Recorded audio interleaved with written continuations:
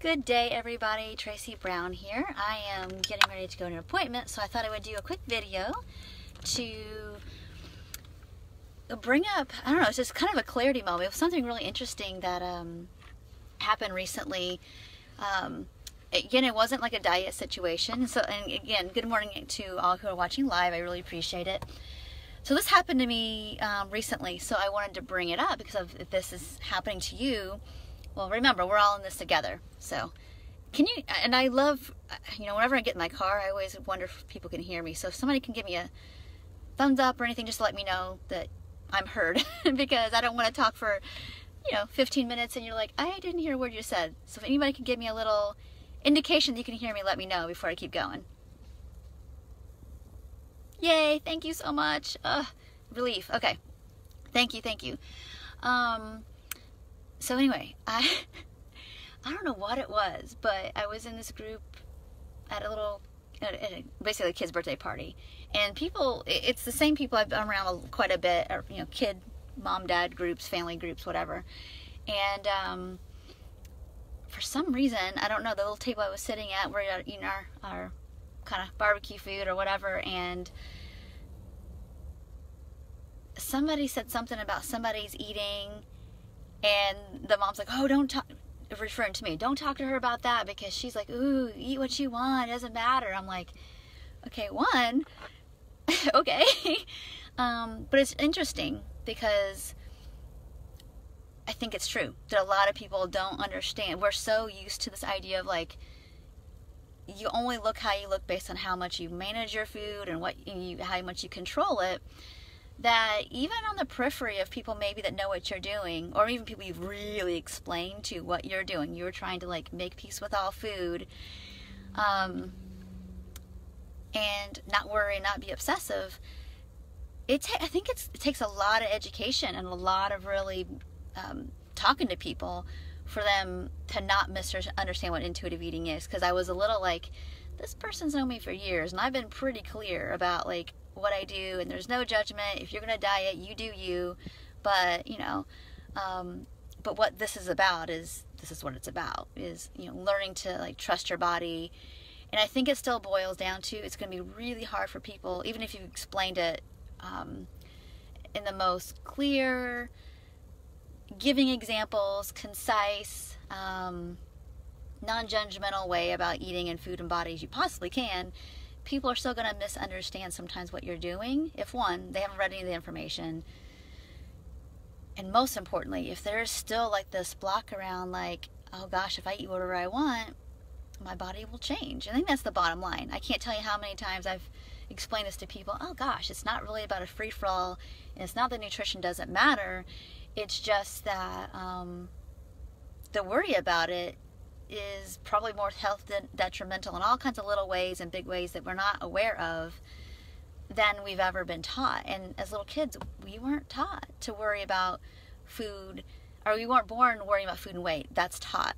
So the good news is we can learn that. And depending on the person and what their experiences are, if they ask me questions or if they don't. And remember, I don't solicit any of this. Like, people usually open it up to me, and depending on my bandwidth and how much I want to talk about it, I do, and sometimes these conversations are long and really productive and great. Sometimes they're 5 little minutes of like, yeah, we weren't born and meant to worry. It's just that is the way of the world, and we've got to unlearn that, and here's how we do it, or here's what it looks like, and here's some of the nuances of it. So anyway, but I just thought it was really interesting that unless a person really has a little opening around the idea that you can be okay with your body, that's really the bottom line. If people don't believe that they can be okay with even any fluctuation with their weight, no matter how much you explain this to them, it's gonna be like,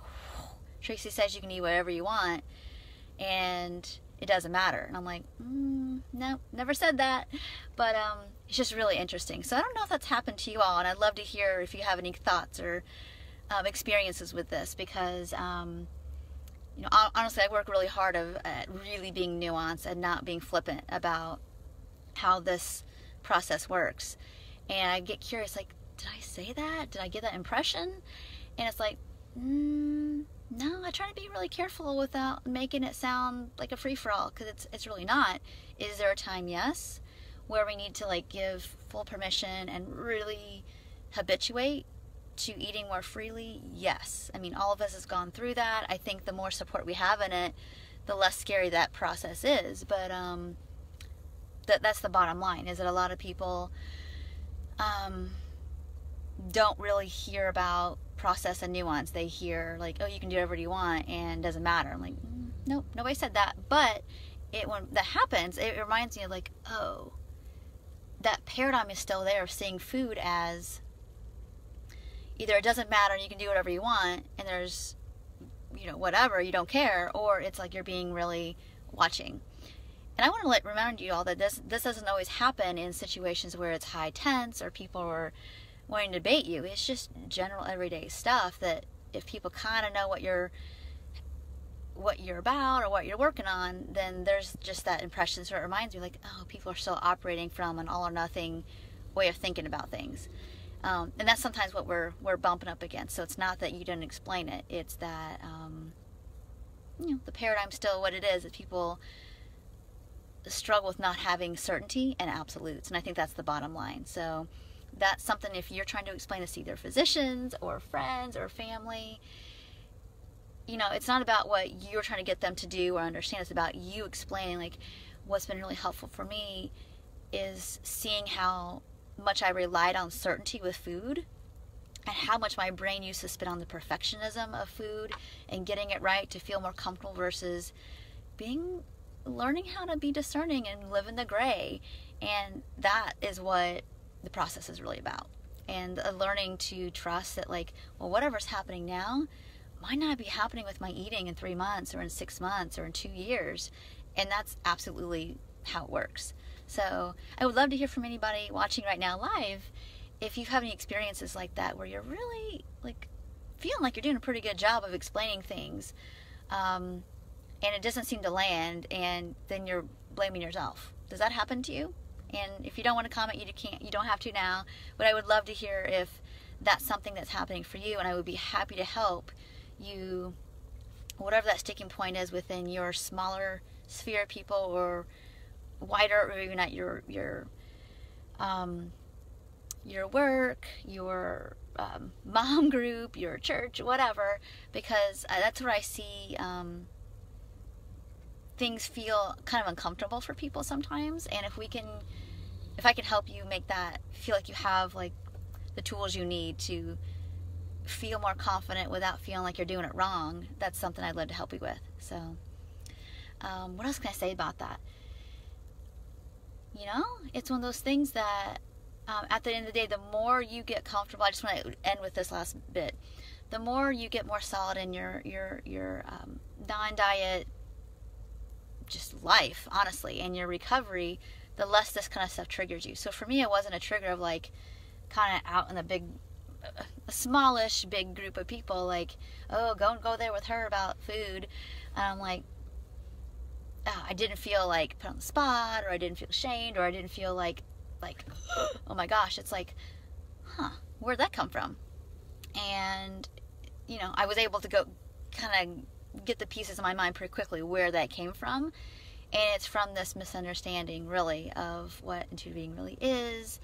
And me like, okay, did I not explain it well? And in that situation, the answer is no. I've done pretty well. Is there more that I could be educating and working on?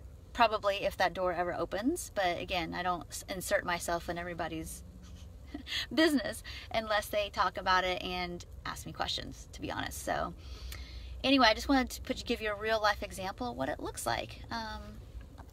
Oh, this is a good one. Thank you, Debbie. Let's talk about this. I'm going to read this for those who aren't watching it. I'm having a problem of people trying to negate my idea, tell me they have to watch. Oh, yeah. Oh, this is honestly what I'm talking about. It was my circumstance was a kind negation, but it was this level of like, oh, I couldn't do that, and well, maybe that works for her, but that's not for me, or maybe not for you.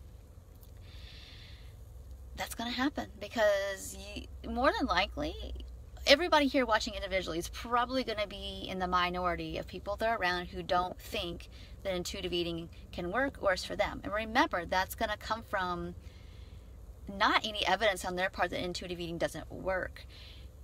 But the truth is, intuitive eating doesn't work to try to make yourself weigh something that your body isn't meant to weigh. And that's what's so provocative, that they're saying it doesn't work. Because it's not the old paradigm approach.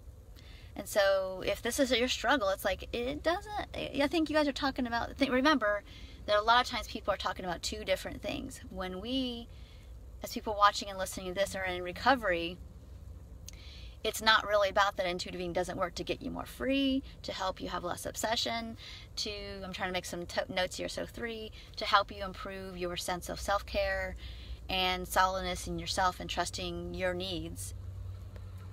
It totally works for all that. It's just not a good weight loss tool. It's not a reliable weight loss tool. It's a tool of eating the way, honestly, and this is my belief, and doesn't mean it's everybody else's belief, but my belief is this is the way we were born to eat. We were born to eat from hunger and fullness, and to eat a variety of foods, and to not get hung up on what we eat one meal means anything about us morally, or who we are, what we're meant to be and do in the world, or what our worth and value is. So if your worth and value is still a lot hung up on the size of your body and what you think that will get you in terms of social acceptance or lovability or avoiding criticism, if you're still in that paradigm, of course people are going to say intuitive eating doesn't work, because it's not really about the food at this point. We're talking about two different things. So I hope that answer helps, because that's the reality. When people say, oh, it doesn't work, I've had that told to me dozens and dozens of times, in not this bubble that we all work really hard in, just in everyday general life of like, oh, well, that sounds great for you, but that wouldn't work for me. I've heard that so many times. I'm like, wouldn't work for what? I have to count. So they'll say, oh, I have to count my calories, I have to watch it to eat. And I'm like, well, you can, but you don't have to. It's not really about that you can't do intuitive eating. It's like you're afraid that you can't let go because your weight will change. That's what we're really talking about. And so, anyway, I hope that answer helps, the answer to that question. So I want you to take heart that you're actually talking about two different things. And that's coming from a place of fear. So if people were less afraid about their weight, intuitive eating would probably be a pretty viable, intuitive eating combined with gentle nutrition, and being really attuned to like our needs based on our circumstances and in the histories we have around our traumas and dysregulations, and learning how to like, here are my body signals and here are my signals of other things that are feeling up or down for me. So again, hopefully not to be rambly, but that's what we're really talking about here. So we have to be solid in the process for ourselves, and then what that means for the betterment of our lives. And I know that's hard to articulate, and that's what I continually always work on. People ask me questions as well. So you're not alone. We're all doing this together. But the first step really for all of us to not get triggered by that stuff is find my feet. Why am I doing this? What are the benefits for me? And they might not realize that that's what we're actually talking about with this process. We're not talking about weight management here, and that's what they're actually talking about. So I've got to hop off, got an appointment, but I'm so grateful you all are here watching this, whether it's the replay or live. I appreciate your presence. I appreciate you, if you know somebody that would benefit from this, letting them know about it. I think that's about it today. I will talk to you all really soon, and have a great day. Take care.